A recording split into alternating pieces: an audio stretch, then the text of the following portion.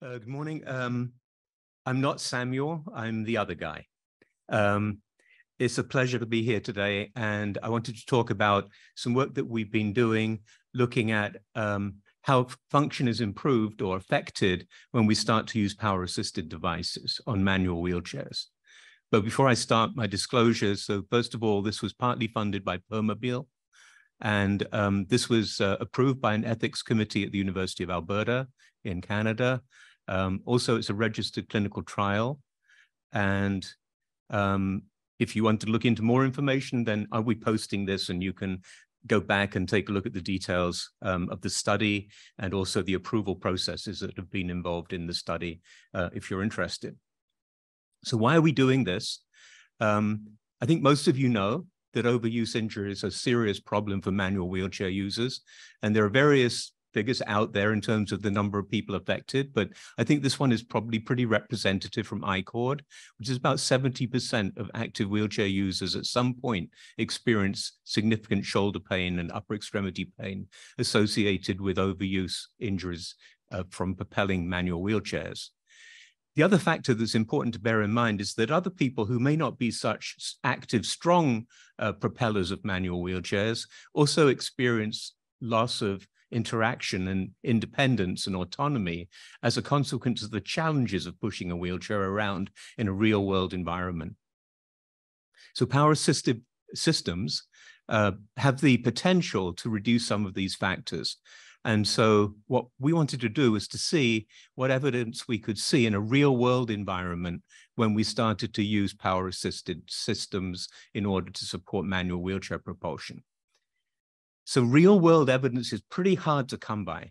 So I'm a lab-based researcher on the whole, and it's very convenient for me to have people come into my nice, tidy lab with nicely controlled environments and do nicely controlled experiments, which have very few confounding factors, which give me lots of statistical significance because I have very little variability that's associated with the environment in which I'm doing the testing. But the reality is very, very different. And this study, in a way, is a very good example of the challenges that you have when you start to try and do these kinds of studies in the real world. So first of all, we know that there are a fair number of power-assisted devices out there that can support manual wheelchair users. And so this study was not designed to be a comparative study looking at different products, but it took one particular product and said, let's do a study to see what we can learn using this product about the effect of power assist when we're in a real world environment. And now I'm from Edmonton, Alberta, Canada. And so we have kind of wintry conditions. So what we were also interested in was comparing what happened when we used a power assisted device in a winter environment versus a summer environment, because it does have a difference in terms of the way that technology works. When you look at the literature, there are numerous publications out there looking at the ways we measure the parameters associated with wheelchair propulsion. And so one of the ones that I really like is this study that was done a number of years ago, led by Rachel Cowan, but it was a collaboration among multiple centers that contributed data into a large database using the smart wheel device that is used for measuring wheelchair propulsion parameters. And so some of the parameters that came out of their recommendations are listed here. So what we did was in designing our study was to try and adopt the goal of measuring those parameters in a real world environment. And so I'm going to talk about the quantitative side of this research. And so some of these are the objectives that we set out to determine, and that was, what are those key parameters like when you use an assistive power assist system, and how does it differ summer versus winter? We're also interested in I think, a very important functional parameter, and that is, so what is it like when you use a device like this to support you in propelling a manual wheelchair when you're trying to overcome an obstacle like a stoplight, where you need to get across the road reasonably quickly in order to get across before the stoplight changes. That's essentially how fast can you go. And then the last one is, what about overexertion events? So to what extent are you applying forces that are really beyond the safe level for you as an individual in terms of your physical capacity?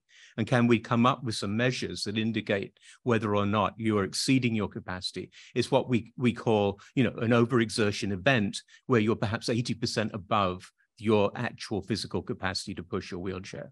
So those are some of the things we wanted to look at. And we also collected a lot of qualitative information. So around about 2 hours of interviews for each of our participants. That's going to be another presentation some other time. So we're just going to concentrate today on the quantitative side of things. So how do we do this? Because think about it. If you want to do a comparison between using a power assist system and a non-power assist system, in other words, the regular use of the wheelchair, you can't use the power assist system as being the source of the data because it's not on there for half of the time. So you need a measuring system that enables you to look at some of those parameters and to do so in a way that does not affect the way the wheelchair would normally perform. So we developed a number of years ago a device we call Sagittor, the arrow, and this attaches to the wheelchair onto the spokes. And essentially, it's a device that incorporates an IMU, an inertial measurement unit. And what that can do is give us information about wheel angular velocity. It has a real-time clock built into it, has a sensor for temperature, and also has built in a GPS unit. The thing is that with that one parameter, that wheel angular velocity parameter, you can derive a lot of interesting information. And so if you collect that raw data from the wheel angular velocity, you can get a lot of other things that tell us about what's going on when that person is using their wheelchair. And so we'll be talking about a few of those in a minute. One of the things that did not work was the GPS for several reasons. One of them was because when you put a device on the side of a wheel, it's pointing sideways, not up. So it's not looking up to the satellites. So you have a lot of trouble actually getting satellite engagement in order to collect information outside. And of course, indoors doesn't work. So there is no GPS data that I'm going to be sharing with you. It's okay. I don't think it really matters in terms of what we're trying to do. One of the things we learned in this study very early on was because we were asking people to use this for a period of time where we were not present, we were not in a position to be charging the device and making sure and maintaining it and keeping it going. So we needed to make an attachment that would enable us to attach the measurement system, the Sagittor, to the wheelchair and then have the user remove it and charge it up on their own. And so this is sort of magnetic coupling that we made. So it clips onto the wheelchair and comes off without the person having to have a lot of upper extremity dexterity to use it. The other thing was we wanted to use an inductive charging system rather than have the person plug it in for the same reason. We didn't want to have a limitation on upper extremity dexterity as a reason for not including someone in the study. So all of these are the real world things that if you're trying to do things in a much less tidy way than the classic researcher would, you've got to deal with. And so you'll see the consequences in a minute. So we had a convenient sample of 20 experienced community-based wheelchair users. And of those, 17 were full-time, 3 were part-time, but they used a wheelchair for outside mobility exclusively. And I won't go into all the details. One person withdrew for a reason related to their wheelchair and the demographics of our population, but it was a pretty representative, diverse, community-based group of users.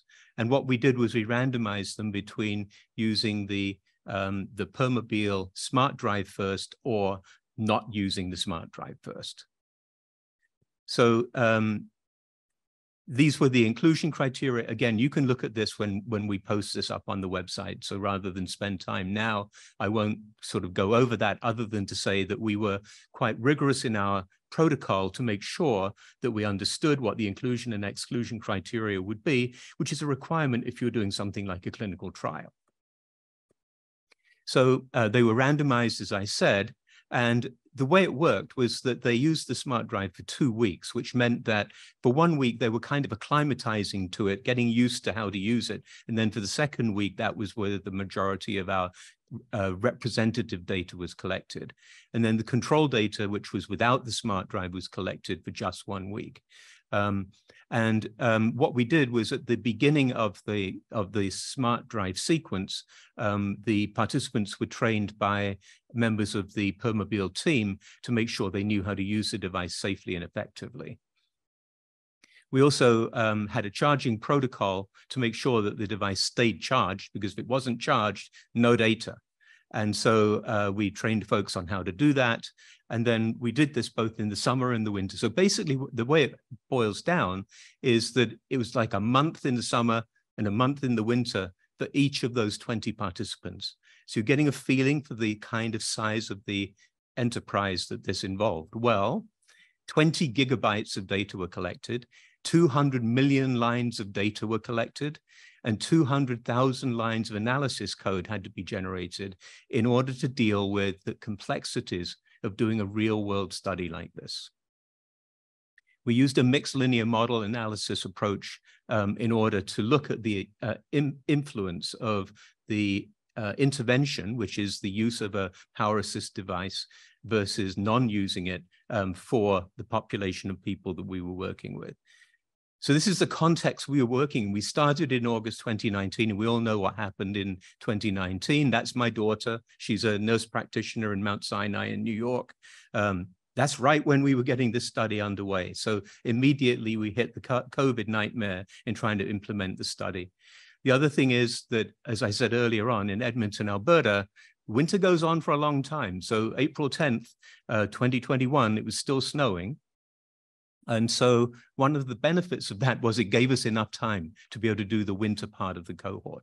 So we have beautiful river trails in Edmonton, and one of the things we're really keen to see is improving accessibility to those trails. And so this kind of technology is the kind of technology that has the potential to be able to give people that kind of access. So here are some of the preliminary results. First of all, let's talk a little bit about the environmental temperature that we were working with. So this is the profile of the environmental temperature of the study itself. And so you can see the temperature range from -30 centigrade all the way up to round about +30 centigrade. So that's pretty typical for our environment. But of course, that wasn't what the person was necessarily experiencing. They weren't outside all of the time. So they were inside. And so we also used the internal sensor in order to tell us, what temperatures they were actually experiencing. Problem number one for real world study. As soon as we put that sensor on top of a charging station, this charging station heated it up. And so now we got an artifact in the data because the charging time actually affected the sensor temperature measurements. So what we had to go in and do was to all of that data was to pick off those circumstances where the person was charging it and heating it up and remove that little segment of data. And then when you finish doing that, you end up with this temperature profile, which is the temperature profile of the people that actually experience those temperatures using the device indoors and out. Sort of information we can get from the IMU that I was talking about is information that looks like this. So this is an example, I think, of one day where you can see these periods of activity, where you can see the velocity changing. You can see periods of acceleration where the person is pushing, and then you can see the accumulated distance that they were traveling in that day. And now you can aggregate that up over 7 days. And so here's a profile, if you like, of the different velocities that person applied to their wheelchair as a distribution. So sometimes they were moving slowly, sometimes they were moving much more quickly. What does that look like in the real world?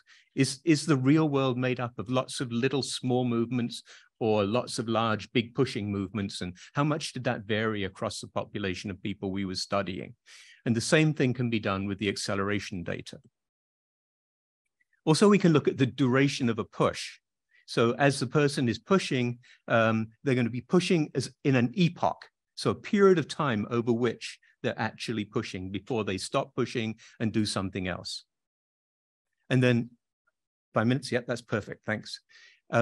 Another parameter that we came up with, which I think is a useful parameter for us to work on going forward. So I think one of the things we've learned from doing real world analysis is that there's a lot of data mining that needs to be done for us to understand what really happens. And so one of the things when we use a power assist device is, of course, what happens is much of the time the person isn't pushing. They're starting up, they're accelerating, and then they're going at a steady speed, relatively speaking. And then they'll slow down when they get to the point, their destination, if you like. If someone is pushing the wheelchair manually, then what you see are lots of little velocity ratchets, if you like, in the data that indicate accelerate, deaccelerate, accelerate, deaccelerate. So it looks like a sawtooth. So if you look at the height of the sawtooth relative to the flat line you would get if you were just using the power assist device, you've got an idea of how much extra power is being put in by the person that is pushing the wheelchair. And that is what we're calling the pushing ratio. So this is an indication as to how much the power assist device is actually helping the person and not having to waste energy by putting in velocity and losing it again because of the rolling resistance of the surface that they're pushing on. The smart drive has got an odometer on it, so it has the means to measure how far you go when the smart drive is being used. And so what we were able to do is a comparison between our device, the Sagittor device, and the odometer that the smart drive has to validate essentially the device that we had developed. It's difficult to say that this validation would be absolutely a direct comparison one-on-one, because some things differ. There are periods of time when the person is maneuvering and not going in a straight line, where our algorithms assume a straight line pushing. And so these are responsible for some small differences between these two different measures of how far the person went. But I think surprisingly close in terms of how much the two systems agreed. So here we have a measure of the total distance the person traveled, summer versus winter. So you can see that during the summer, our wheelchair population traveled much further than they did in the winter. That's an indication of how our winter generates social exclusion for wheelchair users, maybe others as well. So just looking at the statistics that we created so far, and I think there's a lot more that we can gather from this data, these are some of the things that we saw. So we saw that there's significant difference in the mean distance someone's traveling if they're using a power assist system versus just manual propulsion. And also that differs by season. Similarly, with velocity, they travel faster with the power assist. And that pushing ratio I mentioned is favorable in terms of using a power assist system. So my initial conclusions from the work we've been doing is that power assist significantly increased the total distance traveled by 56% in the summer and 58% in the winter. The average velocity was 18% higher in the summer and 36% higher in the winter when using a power assist system. And there was no detectable difference in the acceleration. And I think there's more work we need to do in looking at this acceleration data. And there was no detectable difference in the cadence when the person was pushing. And that, again, is a little tricky to interpret, because part of the time when someone is using a power assist device, they're also steering by putting in little pushes that helps to keep it on track and deal with things like side slopes. So we need to be able to differentiate out more effectively the effect of some of those real world situations. We found the pushing ratio was lower when using power assist. So I just wanted to thank a lot of people who did a huge amount of work. As I said, 200 million lines of data is a lot of data to manage. And so Sam, who couldn't come today, was really instrumental in making that happen. Emily Armstrong helped to coordinate the study. And also we worked closely with our colleagues in Permobil, who really did a fantastic job in terms of training our participants and supporting the project in general. If you want to know more, please have a look at the conference abstracts and information that we'll be uploading later. Thanks very much.